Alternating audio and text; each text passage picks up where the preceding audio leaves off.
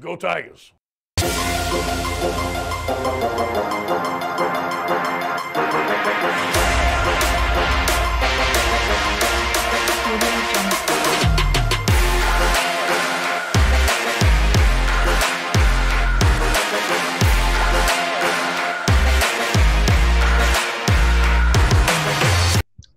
Welcome to a special edition of Tiger News. I am proud to bring you our 2019-2020 Teacher of the Year, Mr. Roland Cohagan. The list of ways that Mr. Cohagan serves our IMS community is just incredible, and I am lucky to call him my colleague. He is presently serving as avid drama, Tiger News video production and director, coding, social studies teacher, in addition to being our football, basketball, and softball coach. Our on-the-ground reporters will be helping us to take a closer look at what makes Mr. Cohagan so unique. Good luck. Thank you, Mr. Cohagan, for joining us today and allowing us the opportunity of getting to know you a little better. Give us an idea about how or why you began teaching. It was an accident. I was working in public health in Orange County, and I was in transportation. So I was driving people to and from appointments and support groups. And we had a support group that was just for school-age children. And that was every Thursday during the school year. And at first it didn't sound like very much fun. And I had another commitment. And then it quickly became my favorite day of the week. And it was such a great group of kids that I stayed a full shift all day and then would work until 10 o'clock at night, making sure they had support, and then would go home and just love it.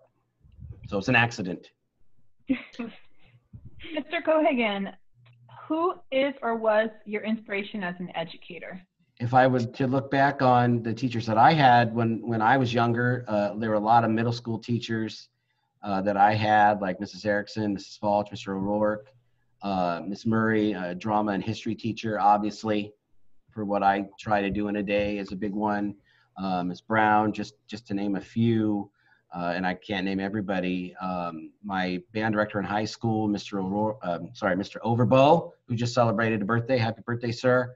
And Mr. Woods, other director, were important for me. Ms. Dean, my drama instructor in high school too, because they gave me the space to just be me. And I think that's important. And if I talk about today, you know, the people I work with are wonderful.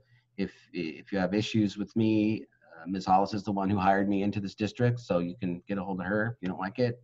Mrs. Ramirez, you're obviously very high on that list. Mr. Ramirez, Mrs. Mazzei, I mean, just I could name so many people here. And of course, I love these students, and the ones we have with us right now are just tremendous. They're fantastic kids. So I think that's the important thing, is every day you walk in, you work with kids. I think that has to be what really, truly drives you, and really lucky that these are great kids. All right, Benny. Okay, so my question is, what inspired you to become an educationer or a teacher, basically?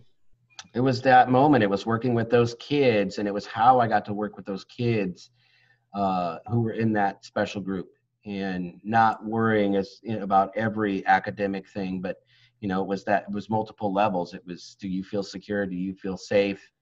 How can we help you with those things first, so that you feel comfortable to learn and to do academic things? So that was a game changer, being able to work with those kids on that level. Okay. I'm Isabella. What is the most memorable moment from the past school year? Well, we've already discussed a lot of moments. So Tiger News is a fun one every day. The haunted house was a lot of fun. All of our girls' basketball games, win or lose, and every practice, by the way, with those girls, every day with them was a joy, was a treat, and I couldn't replace it. And then certainly seeing Gia become a member of the Tiger Run Club March 11th, 2020. Remember where you were, everybody, on that day, because I know where I was and where I was supposed to be, and I wasn't, because I was here watching that young lady do that. So, I mean, I could pick 1,000 moments this year. It's been, you guys are great. What I want to know is, what is the greatest reward of being a teacher? It's that relationship building and those moments that come after a student leaves. Those are the most rewarding, is getting to sit and have those real conversations. Mr. Cohagan, people are going through a lot emotionally right now. What do you say to yourself when you need inspiration to keep going? What do I need to do today to improve upon yesterday, to be better today? Because not every day is a great day, right? So you got to think about that. And then I think, the next best thing to say is, who can I reach out to? If I'm not feeling it, who can I reach out to?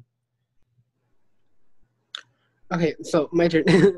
So, what is being Teacher of the Year going to affect this year and next year?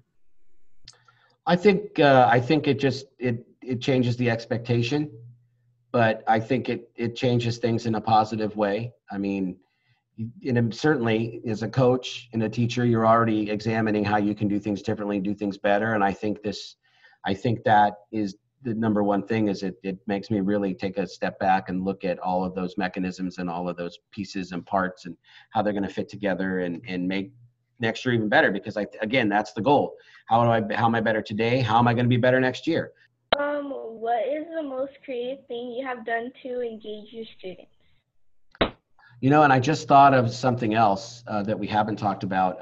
The vault last year, which I liked, which is kind of like an escape room, and we're doing the escape rooms right now too, with our Zoom meetings. I also think that when I invite Elaine 2 on the news every Friday, I think that is something that, for whatever reason, is interesting to people. I don't know why, but when she comes on, that's very interesting. So I think that kind of pushes people and motivates them. And then that is. Elaine 3 comes on, and now it's a party.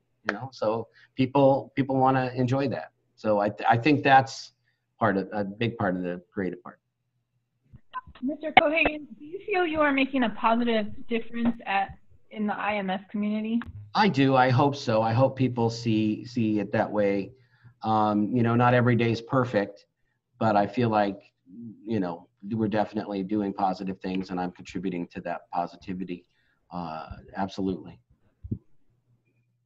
Lastly, I'm going to guess from what Mrs. Ramirez said that all of your colleagues must really respect and honor what you do.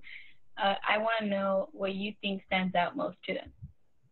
My humor, although somebody was insistent I wasn't funny at all a little bit ago. So, but I think my humor and that passion for you students, I think is also high on the list.